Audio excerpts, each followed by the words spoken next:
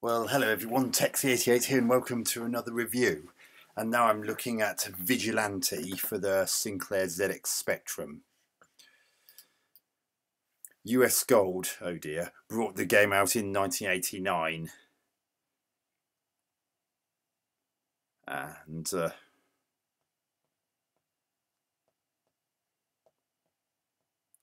it's a scrolling beat 'em up from what I can make out.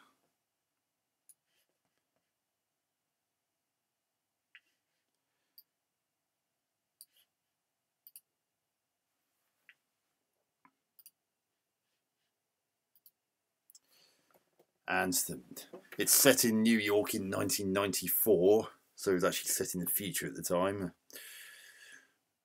The police dare not patrol the streets. The army cannot control the city. Law and order no longer exists when street gangs dominate a city, when ordinary citizens no longer defend themselves with fear, and when law enforcement agencies are powerless to help. Your last chance is Vigilante. This time it's war. So I'll select keyboard. Now I see that there's an actual colour or monochrome option at the bottom there, so I'll keep the colour on just to see what it's like. Right. The skinheads have taken Madonna hostage. I hope they can get into the groove then. Take the power into your own hands. Stage 1 ready. Well, first thing I've noticed is the graphics are quite colourful, and I've noticed, and this does remind me of something. What does it remind me of?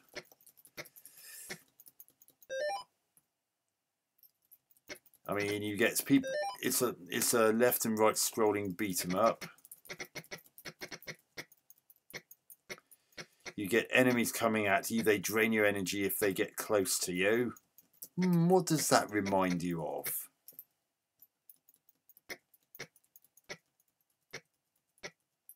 If you said Kung Fu Master, then you're absolutely right.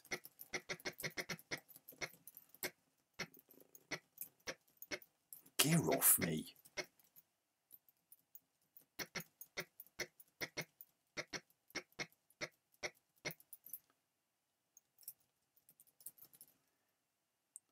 Yeah, this is basically Kung Fu Master all over again. The only difference is the colour is a bit more bearable than it was in the appalling Spectrum port. Oh, you're kidding me, you can't even skip this?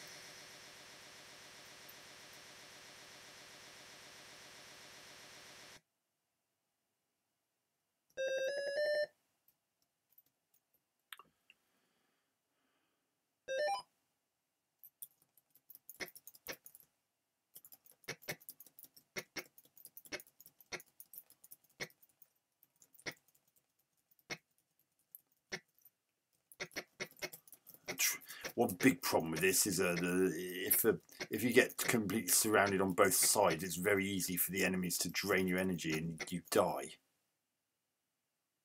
I mean, if you look, I've lost about a third of my energy already.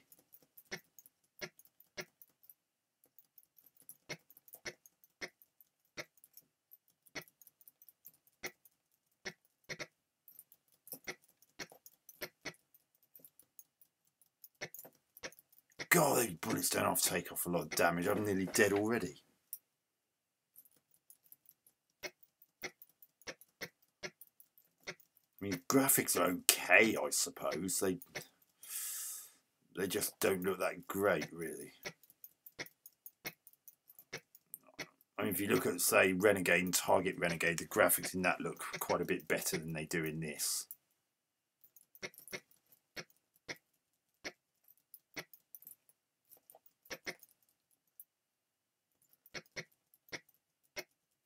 Ooh, I picked up some nunchakus. Oh, balls. I've lost them. Ooh, kinky shop to the right there by the looks of things. Oh, blooming hell, I had to come face to face with the guy who had a gun. This isn't exactly the most interesting game on the planet, even for its time. I mean, Kung Fu Master in the arcade did this a lot better. The less said about the woeful Spectrum port, the better. Anyone who, in fact, my my very first of this string of reviews that I've been doing on YouTube was actually Kung Fu Master on the Spectrum, and God Almighty, it was pretty bad. Another thing I don't like about the control system in this game is it's a shame you can't press fire just by itself to get an attacking move. You actually have to press a direction. It would have been... I mean, even in Kung Fu Master on the Spectrum... I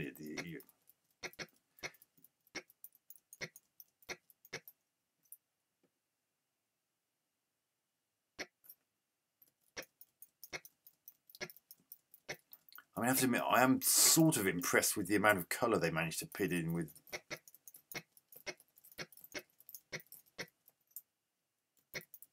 Oh, God, just in the nick of time there.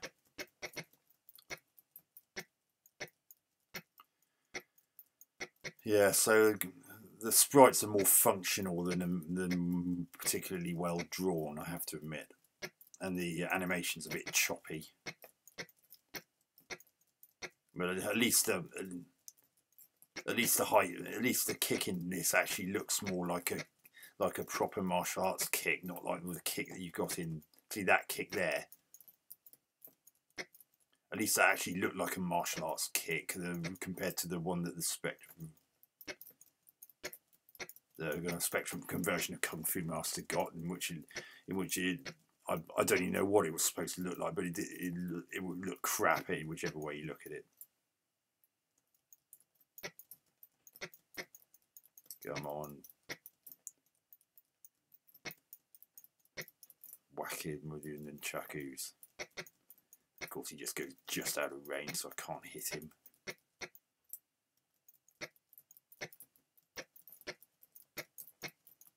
See, look at this. You just get absolutely lambasted from both sides at the same time a lot of the time, like this, and you have to hope you don't get whacked while it's happening.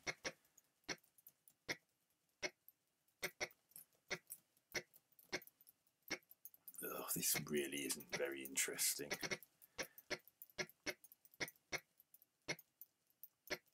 Oh God, I'm running out of time. I just can't get anywhere. There are just too many enemies.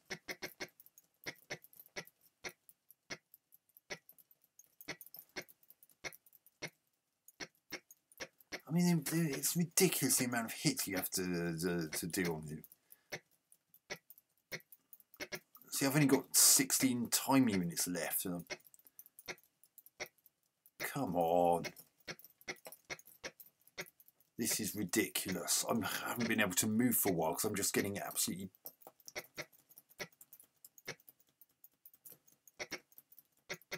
It takes way too many hits to hit anyone.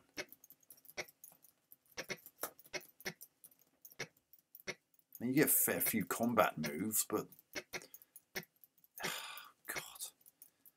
Let me move on. This is ridiculous. I've been here for several minutes and I can't get anywhere.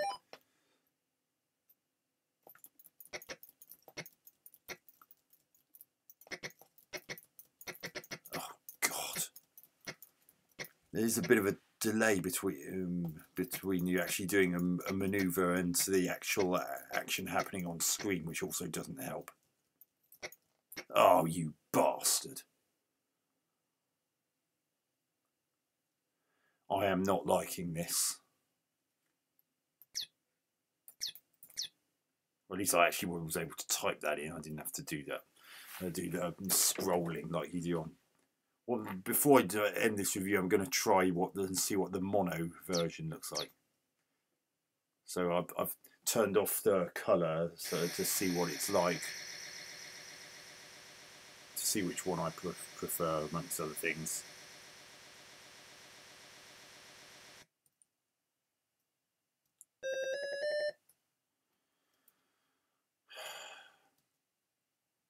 Oh dear, not exactly easy on the eyes. I mean, I can see what's going on, but it's just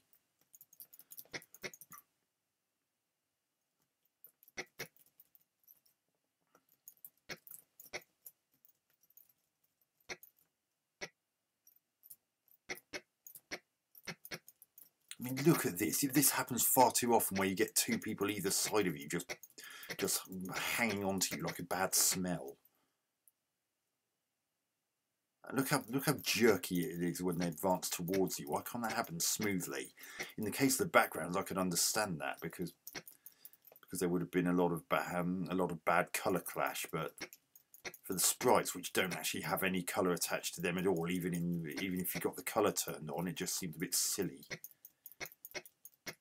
and just looks really choppy.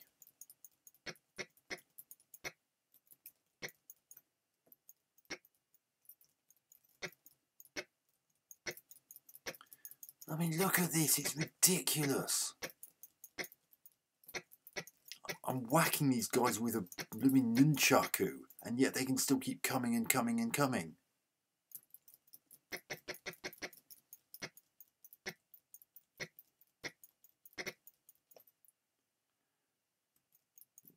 This is actually a coin-op conversion of an Irem arcade game.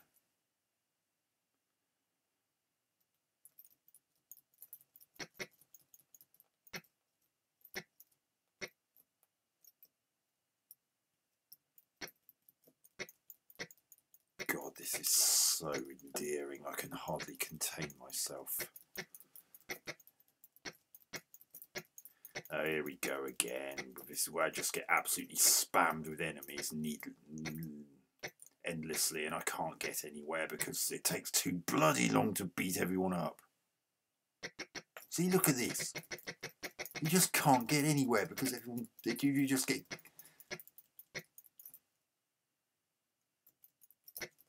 Oh, I actually think I might have got somewhere this time. And yeah, last go I couldn't bloody get anywhere. Oh, here we go. This is going to be fun.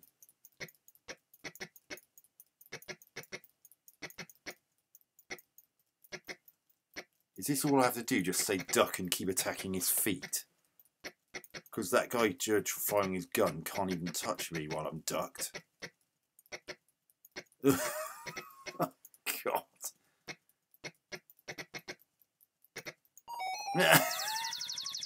That is literally all I had to do. I just stay ducked down and repeatedly whack him with whack his feet, and the guy that was shooting at me, his bullets kept passing harmlessly over my head, and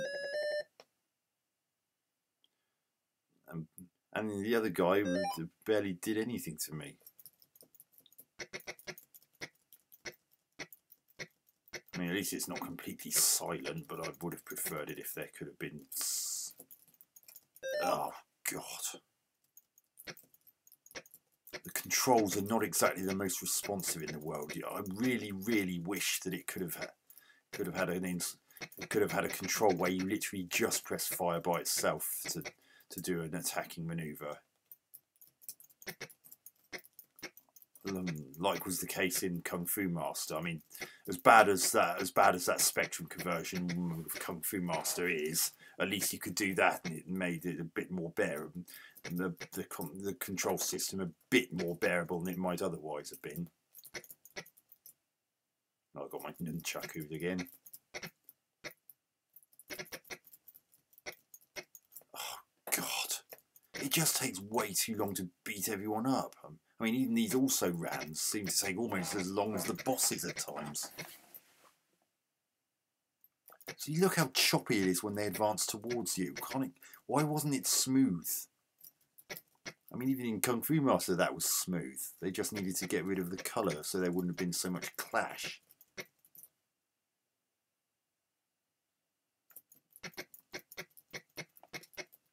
Part of me wishes I could have got to this stage while I had the colour option turned on, because it would have been interesting to see what this would have looked like not in monochrome. Oh my goodness, this is so drab. I've played worse, admittedly. I mean, if I had the choice between this and Kung Fu Master on the Spectrum, then this would win every time. It's a little more enjoyable, but not much.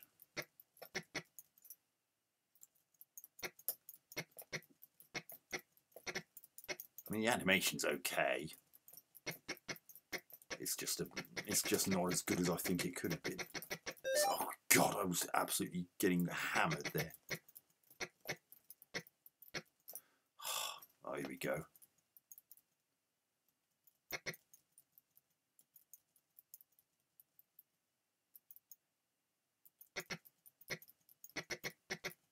Is this going to be another case where I can just beat him like this?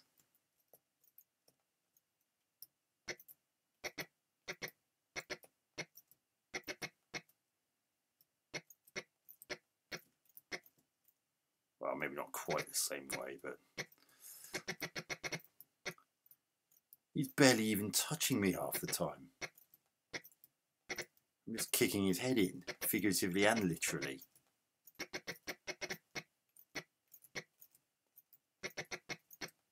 Come on, have more responsive controls. Yay, beat it.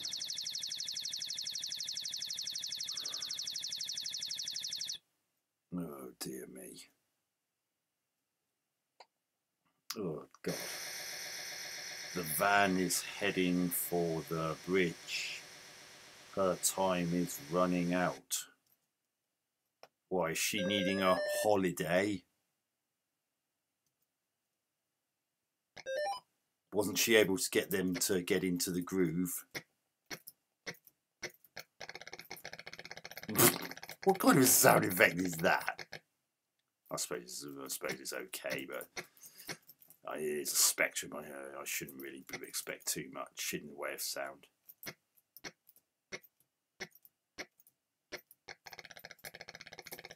Oh damn it! I mistimed that.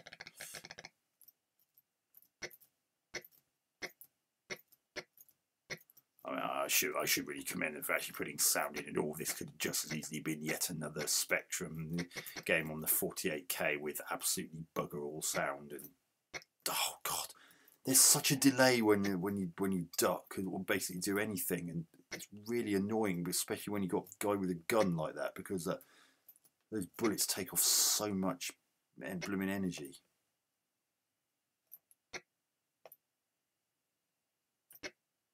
So he looks like he's sliding along the ground.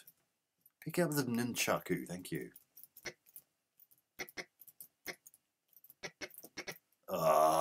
Game over. That'll do me. So that's Vigilante on the Spectrum. It's a 1989 conversion of the Irem arcade game of the same name,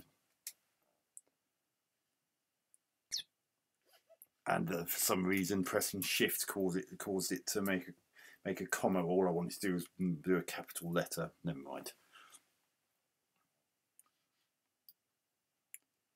So graphics, some nice use of colour. At least if you've got the colour turned on.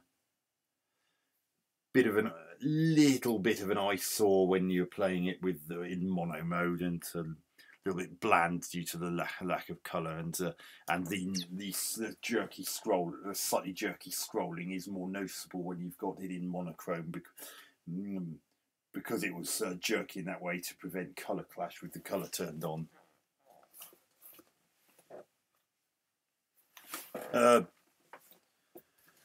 Sound is okay. 48K Spectrum's Baron wasn't really going to get much better than that. Gameplay. The biggest problem is Renegade and Target Renegades did this kind of thing so much better. I mean, what's in this it's not too bad. Well, it's far from awful. I've played far worse than this, as I said, but this really is average. I mean, a lot of the enemies simply take way too long to defeat, even the also-rans that you meet during the regular level, as opposed to the bosses. I mean, some of those enemies seem to be taking as many hits as you'd expect from a boss at the end of a level before they fell to their death. I mean, this is just this is essentially a reskin of Kung Fu Master with with a nunchaku added to it. Apart from that, there's really nothing special about the game, and it really is. It really is a shame that it's just so average, because it could have been something special with a few more varied ideas in it. I mean, there wasn't much that could be done about it because it was an arcade conversion. They wouldn't have been allowed to change anything, because the people converting would have had to have stayed as faithful to the original as possible. So if the original arcade version wasn't much in the way of substance, then any port, even an arcade one, is going to have exactly the same problem.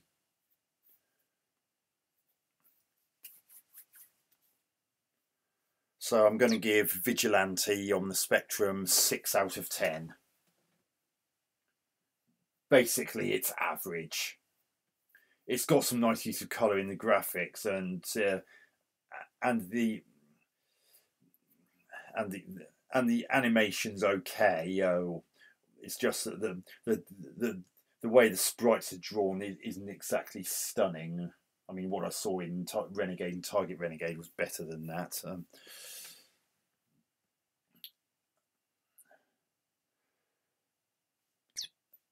And the sound was better in Renegade and Target Renegade as well. So it's even for its time, it's a pretty average scrolling beat 'em up with little new to offer. As I said, it's just Kung Fu Master with a nunchaku in it. So hope you enjoyed that review. Catch you on another one soon. Texie88 out.